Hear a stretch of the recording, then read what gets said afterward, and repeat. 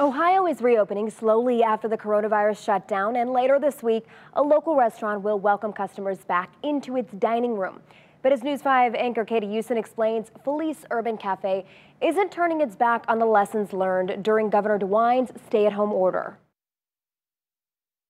You have to be able to change your business plan on a weekly basis.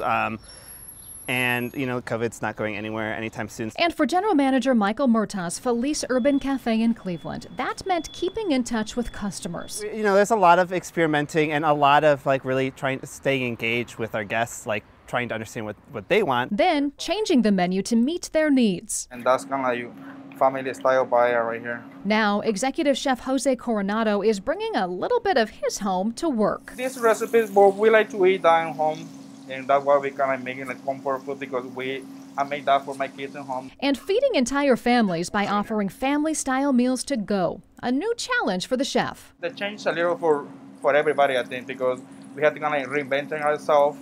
We have to make a little more comfort food for people. Changes that Murtaugh says addressed what the customers were asking for. Fast, easy ways to feed everybody at home at one time. Everything we try and do was stuff that could appeal to a wide range of people you have to please in your family. The family-style meals are made for 6 people and include everything from ribs to chicken dishes.